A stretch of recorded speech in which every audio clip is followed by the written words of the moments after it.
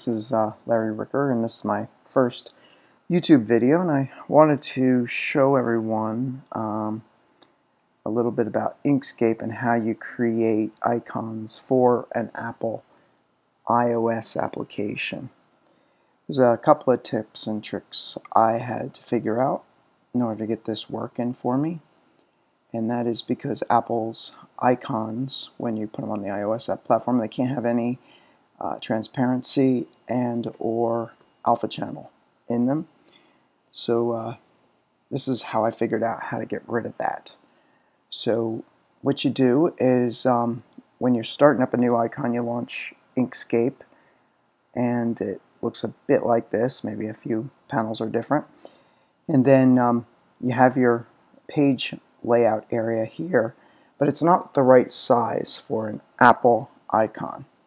In order to fix that, what you have to do is do File, Document Properties, and then you go over here to the units. This is important. Change it to pixels, px, and then make it the standard size for an Apple iOS icon, 1024 by 1024, 1024 or like 1 megabyte, same number.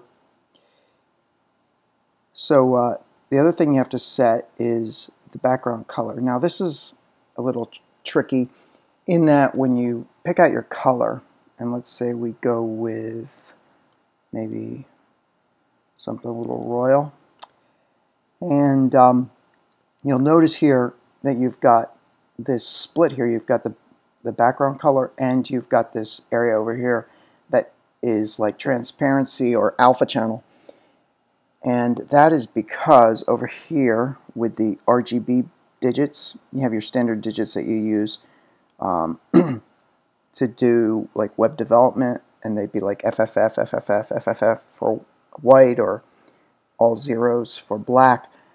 Well, this is the alpha channel. It's the last two characters here, and those need to be changed to FF or 256 hexadecimal in order to get rid of that alpha channel and that transparency to it. Okay, so now you've got a basis of an icon. Now you could change that later and just go back into Document Properties and click on the background, and you can use your wheel and pick a different color if you wanted it to be red or something. You could just pick whatever color you want. I'm kind of fond of cobalt. So that's the first step, and that'll get rid of your alpha transparencies in your alpha channels and your transparencies in your icon. Then you do your basic drawing. So for this I'm going to be drawing a notebook, so I go about building my notebook, and I can click on it and change the shape of it, and then you hold down the Control key, the Shift key, and the F key, and you get into the fill, and you could set the color of your image.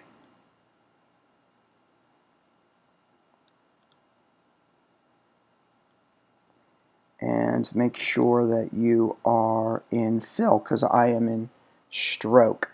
So stroke, you want to do the outer edge. So that's your outer edge. So that's just the rim of the shape. And then the fill is over here. And then we'll pick, let's see, go back to our color font here and pick something we like. And then you get the fill. So you get the fill, and then you got the stroke around the edge. Now I'm going to continue drawing this out offline, and then come back to you to show you how to export this into iTunes Connect and up into your app. Okay, now I have my icon sort of developed in Inkscape here, and now what I'll do is, first step is to export this out to an image that can be used in iTunes Connect. And you want to do this as a first step, export it as a 1024 by 1024 icon, and then upload it into iTunes Connect, and make sure that it's acceptable to Apple before you continue to work on the icon. So there's two ways to export. You can do File Save As, and you can save it as a PNG file, which is the Cairo PNG. But I've read online that that's not recommended, although I've done it. So the better way to do this is not export, or not save as, but to do an export instead. So you choose the export PNG image, and that brings up this dialog you see here on the right. And I probably could close down some other dialogues to make it look easier, but anyway. Now, one couple key things that get a little confusing in here is you have custom, selection, drawing, and page. So you want to choose page because you want to export the entire image. And what you do is you specify the image size that you're exporting right here, 1024 by 1024.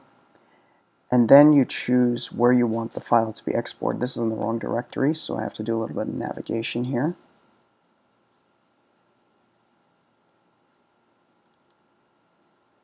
Okay, it's the right directory. I'll give it the right file name. Now I usually specify the size in the file names just to stay organized, and then specify the file type as PNG. Now again, the reason we're doing this is to make sure it doesn't have transparency and that it doesn't have alpha channels before we continue. So then you click on this export button here, and that writes it out to disk. Now the next step is I'm going to save this and then go over to iTunes Connect and try uploading it. So we switch to the app.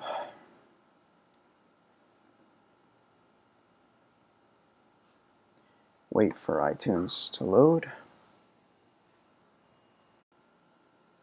Okay, it appears like I've been able to get iTunes Connect to load, and I also have the recording going again. So we want to try out this image inside of iTunes Connect. So you get to where you change you're doing a new release, and you have to change the version number, of course. And there's a place in here where you specify the icon. I'll have to delete this binary. And then you choose here, and then you open up the file you just exported. Again, you have to do a little navigation to get to your file. And then you bring it up, and then it'll give you an error message if it doesn't load properly. And the error messages you could run into are images can't contain alpha channels or transparencies, or the image must be 1024 by 1024. I didn't get either one of those error messages, so this one is good, so I can proceed. I'm going to just change the version number and then save, and then I'll go back to exporting.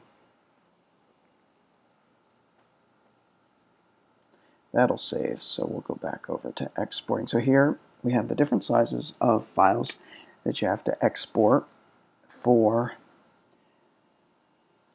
to do an application in iOS, and your icon sizes start with, well, you got the 1024, which you just did, then you got the 200, and I like to label them with the sizes on every file.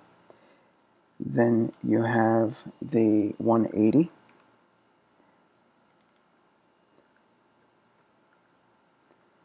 and then you have the 152 pixel. And you might say, why do I have to do all these different icons in all these different sizes? And you wouldn't be alone, because I'm thinking the same thing. But you do. So this is what you do. 144 by 144. 120 by 120.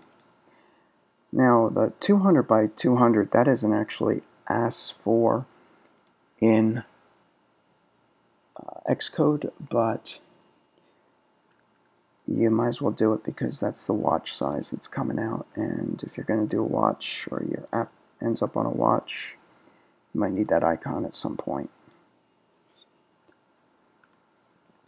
So we've got the 114, the 100, and a lot of these are multiples of other file sizes, but you have to do it in that size also. 87 by 87.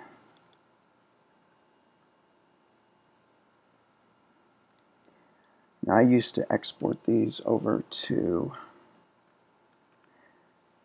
GIMP and then do the export from GIMP, but you can do them directly inside of the Inkscape app, so why not? It just makes it easier and quicker.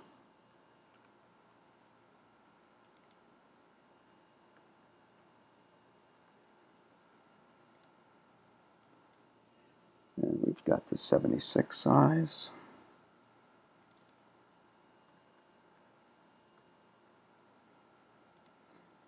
And then the next size is 72. You think they could just like shrink some of these, or take a file that's larger and then automatically just shrink it inside of iOS, but no.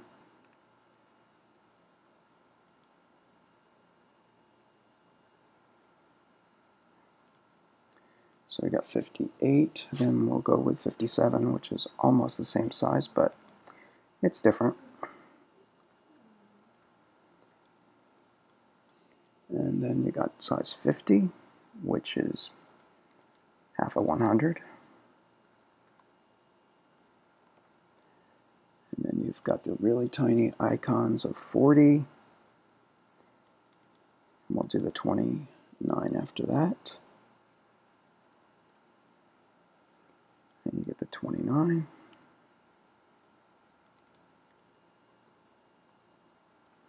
Then there's this new size that just came out, and it's 2 times 63.5, which comes out to 167. Don't know what that's for yet, but it's required in Xcode, so you do it. Okay, so now the fun part. Okay, as if that wasn't fun. Let's go and launch Xcode and put these icons in.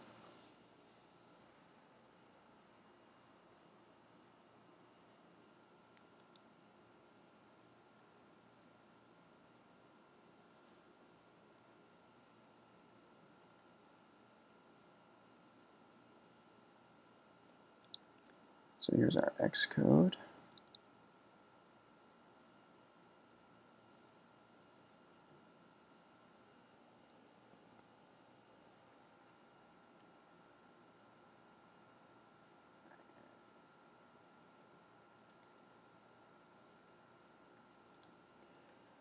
Okay, so now we have to navigate around through Xcode to get to where we put in the icon. So the place to go to is, first you bring up the names of all your apps, and we're doing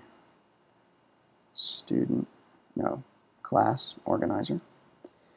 So you go to here, you can shrink that panel like this, it'll open it up a little bit, and then you scroll down on here, and here's your app icons right here. So you click on that little arrow, it'll open up the App Icon Organizer, and then you can locate the plus key down here at the bottom and click on that and do App Icons and then New iOS App Icon. And then we name the app icon, which is App Icon -CO for Class Organizer. And then we'll start putting those images in there. So you have them all saved out on the hard disk in a directory, and then you start clicking on them. So we're going to put the 29 in here, and this requires a little bit of math. You can do it in your head or a calculator or whatever you choose, but the cheats are right here. It tells you 29 point here, so that means it's 29 by 29. So you drag this one up, it's 1x, so that's your first icon. Now the next one is going to be 2x, so that means 2 times 29, or 58. Then the next one is 87. which is 3 times 29. Now you go down to the 40s. Now you're going to do your 40 arithmetic table. So we start with 40, but we're not going to do the 40 this time. We're going to do twice that, which is the 80, and then 3 times it, which is the 120. Then we go down to the next one. You're probably thinking, like, why don't they put the actual numbers of what they have to be? They don't, so this is what you have to do. 57, then the next one will be 2 times 57, which would be 114. And then we go down to the next size, which is 60. So it's 2 times 60, so it'd be nice if it just said 120, but it doesn't, so it's 120. And then the next one is 180. And then we go to the 29s. We're going to go back up to the top. You're thinking I already did this one. And you would be right. And then 2 times 59 is 58. And then you go down to 40. So we go 40. This time it is actually 40 because it's 1x, 1 times the 40. And then 2 times the 40 is the 80. Now we go down to the 50s. The 50s, it's 1x, so that's actually a 50. And 2x would be 100. And then we go down to 1x, 72, which is actually just a 72. And then 2 times that, which, little math there, 114, no, 144. So there you go. And then we're going to go down to 76. Now, is it 1x? Yes, it is. So it's the 76 one we created. And then 2 times that, which is, well, you'd have 140, and then you have 12 added to that. So then that bumps you up another to 152. And then this is the new one, 83.5. And, of course, you don't really need the 84. You just need the 167. And there you go. Now, you're not done. So you save that. It's probably already saved, but just to be sure. Then you can get to back where you were with the back button. It didn't change it for you. So what you have to do is go here and do the SO right here. Good. No. It's CO. CO. There we go. CO. And then what we'll do is we got to do the professional version, and wait, let's make sure we're in the right app. Class organizer, yes, okay. We go here, and then we launch that over, and then we'll go look for Class Organizer Pro, and we go down and switch that one also to CO. Now we're ready to test our icons, and normally I just test on a device, but for the sake of video, I am going to do it to a simulator. Let's go with the 6 Plus. It's a nice size. Got to choose the app here.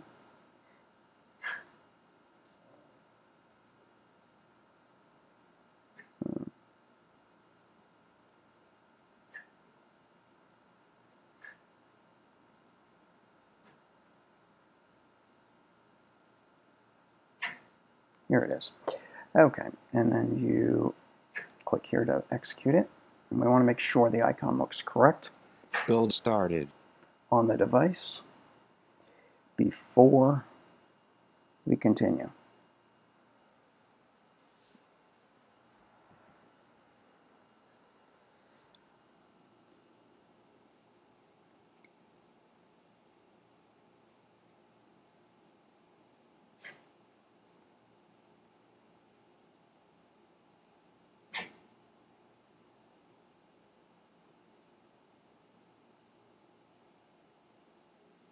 And that's launching the simulator. Build succeeded. And then it'll launch over here on the right. And you can watch the simulator coming up. It should have an Apple icon on it in the center as it starts up. Okay, I've got the simulator running now, and as you can see, the icon looks fine on the iPhone 6 Plus in the simulator. Now I'll do some regression testing on some of the other devices and then start the process of uploading this, building it, archiving it, and then uploading it to the App Store.